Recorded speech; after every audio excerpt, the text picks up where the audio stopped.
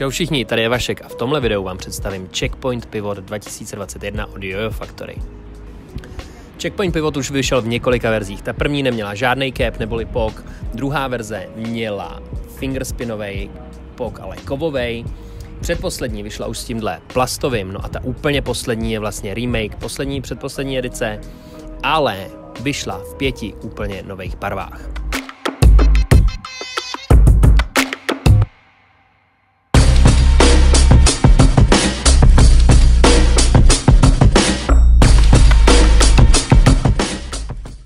No a jelikož právě barvy jsou na tomhle ránu úplně to nejnovější, tak si je pojďme projít.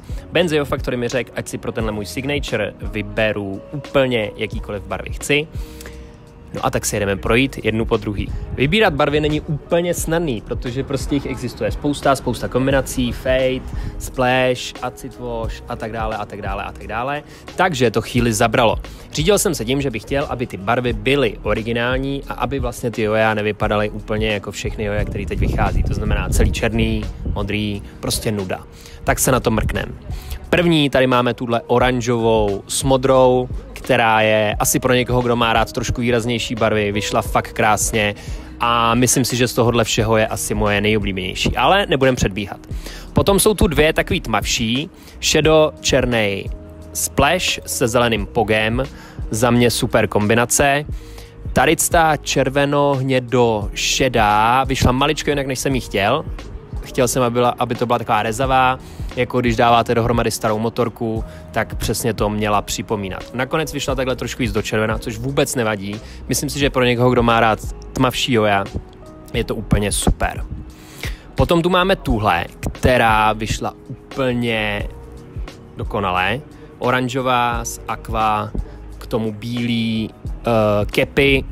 Tohle je úplně nádherná barva, když ji roztočíte, vypadá fakt dobře.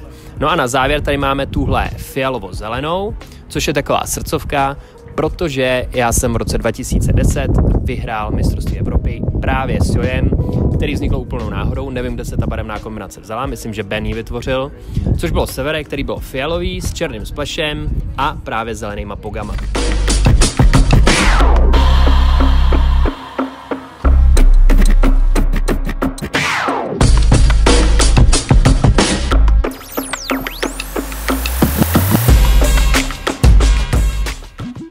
No ale kromě barev pojďme si taky říct něco o tomhle joju. CzechPoint Pivot 2021 vychází z CzechPointu, který možná už jste zkoušeli.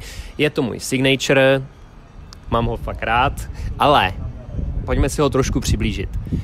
Není to ani undersized, ani oversized, je to klasická velikost, má center track ložickou už základu, bílý úzký pedy, takže pohoda. Jede prostě čistě, neresponsivní, pohodička už od začátku, dáte s tím všechno, co jste si přáli v těch nejnáročnějších snech.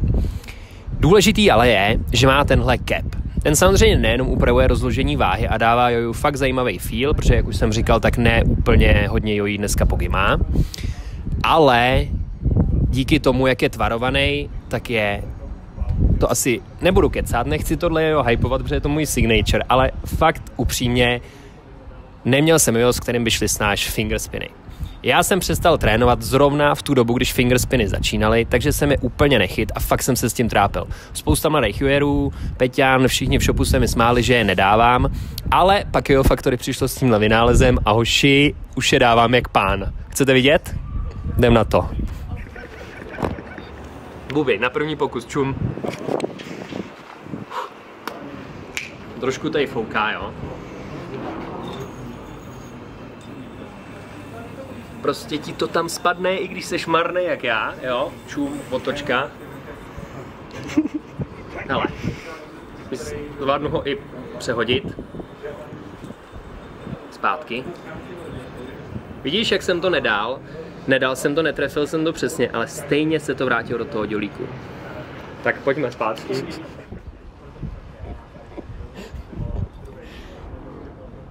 Hele, důkaz o tom, že s tímhle dokonce fingerspin dá třeba i moje máma, která jojo ani neumí hodit, protože stačí, aby ho takhle chytla, dá pull start a čum a může dávat fingerspin třeba večer u telky, když kouká na výměnu manželek.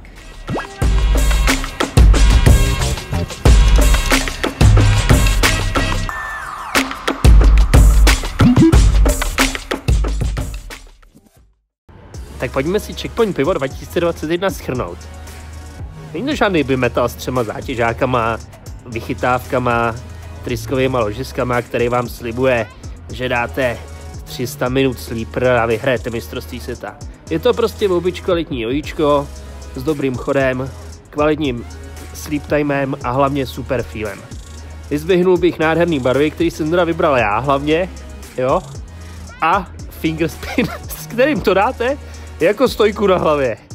Takže jo, čus a těším se, já jdu hochu dolů, protože mám pocit, že mi vybuchne hlava z té krve. Au.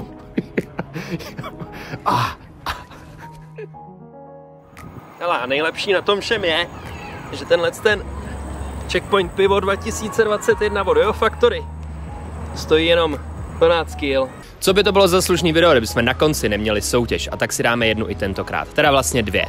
Budeme hrát o 2 CzechPointy, Pivot 2021 od YoyoFactory a ten první můžete vyhrát tady na YouTube. Stačí volajkovat tohle video a do komentářů napsat, jakou barevnou kombinaci byste si pro svůj signature vybrali vy. No a ten druhej, ten můžete vyhrát na Instagramu. Tam je fotka, jak roztáčím 6 pivotů najednou, teda vlastně 5. Trošku jsme je přitom odingali, takže musíte počítat, že i tyhle jsou lehce jetý, ale zase mají duši. Takže mějte se, jojujte, trénujte a čus.